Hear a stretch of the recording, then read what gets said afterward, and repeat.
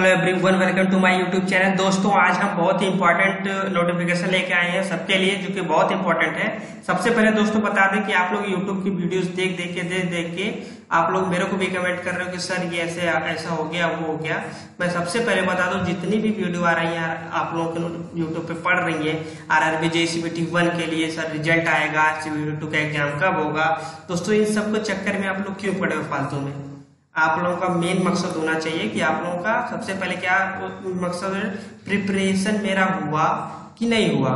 सबसे ज्यादा आप लोग परेशान है कि रिजल्ट कब आएगा, CBT-2 एग्जाम कब होगा, प्रिपरेशन हुआ कि नहीं हुआ, इस पे फोकस कम है।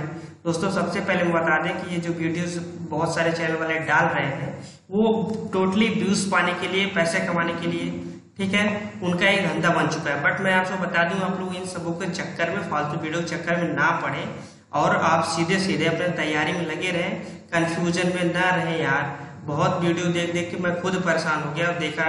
देखता हूँ 50 वीडियो सब डाले रहते हैं, उसका कोई मतलब नहीं है, ठीक है। सीधे सीधे बताओ, आप लोग ऑफिशियल पे जाइए, ऑफिशियल साइट पे, वहां पे डेली चेक कर लीजिए, एक मिनट लगेंगे किसी की वीडियो, ये वीडियो वो वीडियो, ठीक है। आप लोग अपनी तैयारी में लगो यार, उसमें क्या परेशान हो, जिसका जो काम हो तो करेगा ही, आप लोग अपना काम करिए, ठीक है। तो मेरा ये शॉर्ट नोटिफिकेशन मैंने खुद अपने चैनल पे देखा, कम से कम 100 कमेंट आए, सर इसमें आपका एग्जाम कब होगा, ये कब होगा, आ जाएगा रिजल्ट, ये कल आएगा रिजल्ट, CBT-2 के एग्जाम में कितना टाइम है।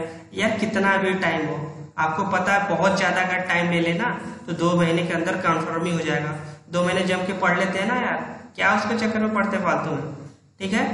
तो आप लोग अपनी तैयारी पे फोकस करिए, और ये सब फालतू नोटिफिकेशन, ये सब चीजें आप लोग देखिए, लिखिए। इसे हमने इस वीडियो को बनाया है, ठीक है। और हम जो तैयारी करवा रहे हैं CBT-2 के लिए टेक्निकल का, ये BK मेहता, और आप लोग को एक और नोटिफिकेशन दे दें इसमें कि RK राजपूत का मैंने machine, total machine, basic electrical, ठीक है, सिंक्रोनस मोटर, इंडक्शन मोटर, सब मशीन का ही पार्ट है, उसमें सब के लेक्चर हो गए हैं। DC जनरेटर, DC मोटर, तो वहां पे जाकर आप लोग देखिए, ठीक है। आई बटन पे मैं लिंक दे दूंगा ऊपर, ठीक है, तो आप लोग वहां से भी देख सकते हैं, डिस्क्रिप्शन में लिंक भी दे दूंगा, ठीक है। तो आप लोग अपनी तैयारी पे फोकस करिए। Thanks for watching this video, C you next time.